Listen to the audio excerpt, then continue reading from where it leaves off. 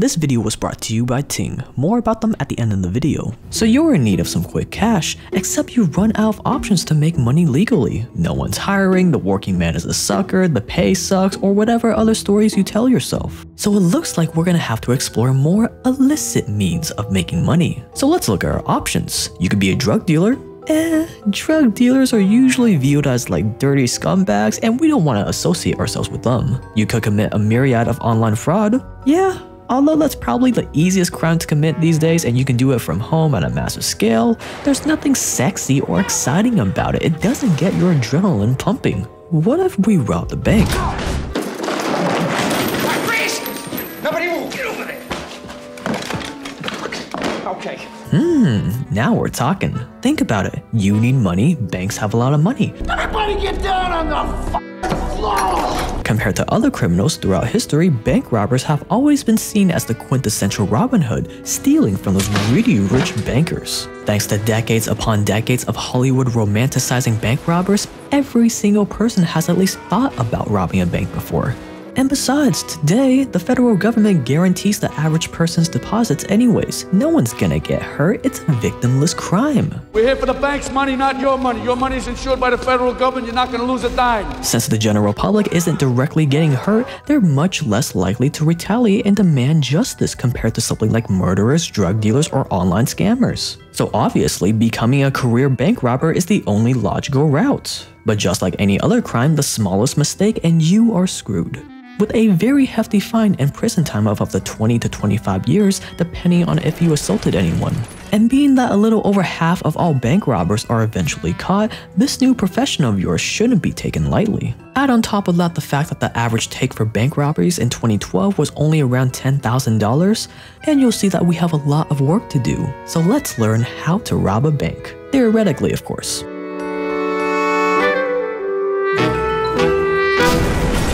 Bank robbery is just like any other business or investment. The more risk you take on, typically but not always, the more money you're gonna make. That means there are a few different ways you can approach robbing said bank. You can go in guns blazing and force the manager to open up the vault. You can plan out an elaborate heist where you go in at night and break into the vault, and these methods will typically give you much more money. Or you can keep things cool and calm by simply walking in, passing the teller a demand note telling them to give you their money, and boom, you're in and out without a hitch. Except you'll probably only get the money the teller has in the register, which isn't a lot. Take Joe Loa's case. He took the simple route we just went over by using demand notes and robbed around 30 banks in 14 months before getting caught. 30 banks! But since he took arguably less risk per heist, he only ended up with around $250,000 at the end of the day. $250,000, not that much for 30 heists. In the end, it's not a lot of money. It's only like $7,000 a bank robbery, because in the beginning, sometimes I would only get $1,000 from a bank. And one time I robbed a bank and I knew I got just nothing from them, like maybe a couple thousand. And I was so angry, I just walked in the bank next door and robbed it too, even though the police were on the way. Really? So, yeah. Compare that to the Dunbar robbery case. Much more elaborate, much more risky, but in just one heist, they left with $18.9 million, or 75 times more money than what Joe Loa did in 30 heists. So pick your poison, but whatever route you take, the number one rule you have to keep in mind is to not do what's expected by the public or law enforcement. Study the data on what most would-be bank robbers do on their heists and figure out a way to do the exact opposite to confuse law enforcement. For example, the same guy we talked about earlier, Joe Loa, figured out that most robbers do their first heist far away from their home, let's say an hour away. Then they get super paranoid and skittish afterwards about being caught, but once they do calm down and are ready for their second heist, they're more comfortable, they get lazy, and then they'll rob a bank that's, let's say, only 45 minutes away from their home. Once they're ready for the third heist, they choose a bank that's only 30 minutes away, then 20 minutes away, and then next thing you know, law enforcement are able to connect the dots and narrow down their location until boom, prison.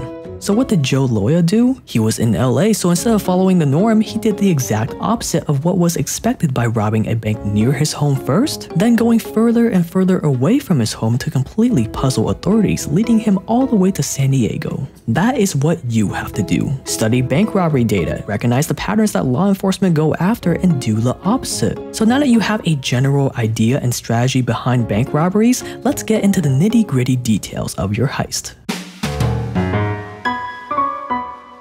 Every great heist starts with a great crew, right? Well, not so fast. can't do it, Sonny. What? I'm not gonna make it, Sonny. Partnering up with other people does have its pros, but it also comes with some major cons. Oh, fuck me.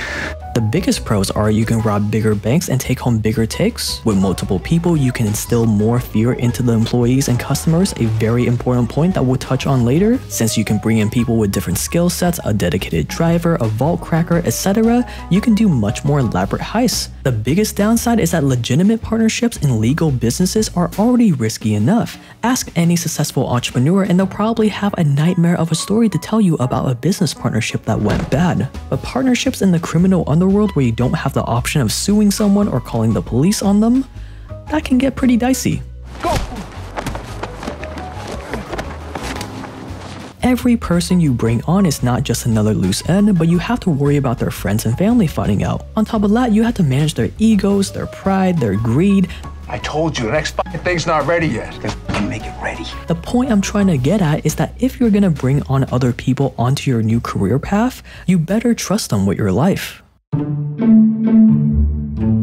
Choosing the right bank to rob is pretty simple, but it does depend on what scale you're going at this with. If you're going in guns blazing, you want to find out what kind of defense measures they have in place, like panic buttons, bait money, etc. If you're going to do the whole breaking in at night and cracking the vault, you're going to need to choose a bank that has a security system you can pass, a vault you're able to crack, etc. But whatever bank you choose, for the most part, you're going to want to make sure that it has multiple escape routes so that when police arrive, they won't know which direction you took off in. Banks at freeway interchanges make for prime targets.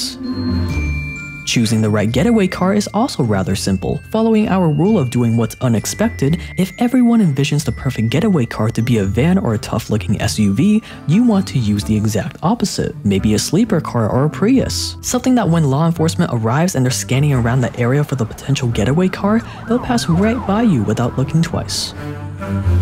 Over the years, banks and authorities have gotten more and more sophisticated against thieves, so just make sure you don't fall victim to any of these traps. Over 75% of banks in the US use die packs disguised as cash that explode shortly after you leave the building. Banks also have cash with GPS trackers in them. Then there's the classic silent alarm or the panic button that tellers use. Although these are tricky, if you know what you're doing and are in and out, it shouldn't be too bad.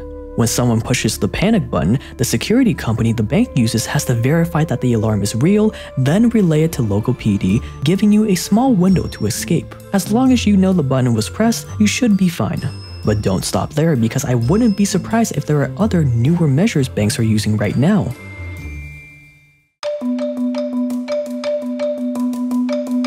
So you have your strategy, you maybe have a crew ready, you case your bank, you know the defense measures they might have, and you have a getaway car that flies right under the radar. Now it's time for the get-rich-quick moment we've been waiting for. If you're doing a covert op, it's gonna take a lot more skill, a lot more planning to pull this off. Going back to that really big heist where they made off with $18.9 million, maybe your job will require a man on the inside like it did for them. Being that there's practically an infinite amount of ways to approach this that changes from bank to bank, if you're gonna go this route, you probably know what you're doing. But before you leave, maybe do something like the United California bank robbery where they made off with $9 million, or $55 million in today's money. They cut a hole in the roof and then cut a hole on the top of the vault, and even though they were successful before they left, they jammed the vault door. This way, when it was time to open for business, the manager couldn't open the vault and thought it was probably something with the locking mechanism itself. So they called in a technician, and after hours of trying to open it, he finally discovered the hole at the top,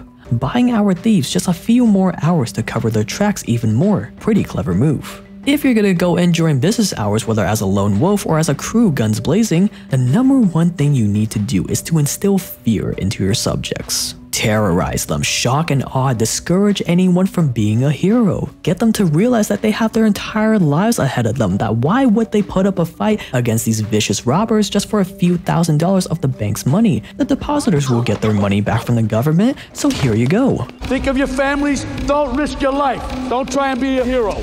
Find clever ways to conceal your identity. Wear extra layers of clothes that you can remove after the heist. Creativity is the name of the game here. All the DNA and shots. Once you're in and out, boom, you just made some instant, easy money. But we're not done yet, so escape in that getaway car and let's move on to the last step.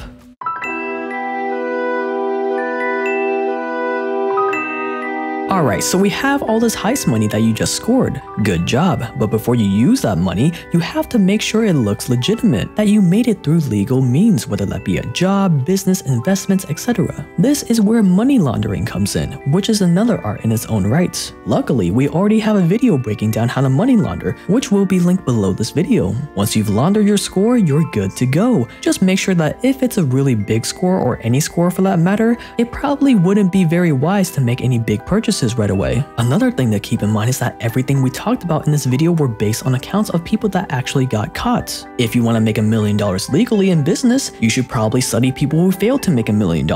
If you want to rob banks, you should probably study how other people got caught and find a way around it. This is called negative advice. As time passes on, it's gonna get harder and harder to commit any physical crimes as more and more surveillance comes up. So if this is the career path you want to take, you better take action right now. Theoretically, of course.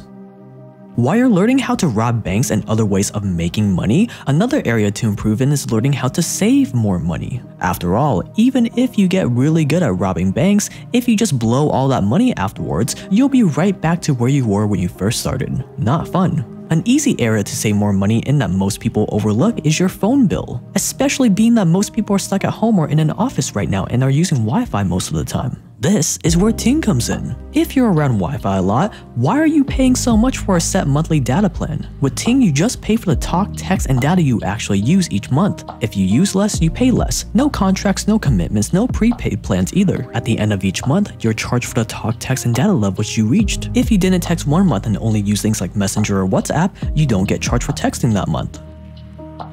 And since Ting piggybacks off 3 major nationwide 4G LTE networks, almost all phones already work with Ting with the same or even better coverage. So switching over is as simple as signing up, switching your SIM card, and you're good to go. The average bill on Ting is just $23 a month, and if you sign up today, you'll get a $25 service credit to try Ting out for free for a month with no strings attached. That means you can keep your existing phone plan open, switch out your SIM card to try out Ting for a month, and if you like it and you find that you'd be paying way less using your phone the exact same way you've been using it, you can cancel your existing plan then. See how much you can save and get $25 off at jake.ting.com with the link below, and support the brands that help make this channel possible. Again, that's jake.ting.com with the link below. Welcome to the Watch to the End Club. This is yet another video that you guys directly requested in the comments below, so if you have any other recommendations for future videos that you guys want me to make, you can leave it in the comments below. If you enjoyed this video, consider subscribing because there is plenty of more free video essays just like this one coming out every single week for free for your viewing pleasure. If you want some behind the scenes stuff, day in the life stuff, memes, etc., you can follow me on Instagram at jaketrend.io. That's gonna wrap it up for this video. Thank you so much for watching. You've been awesome. I've been Jake. I'll see you guys in the next one.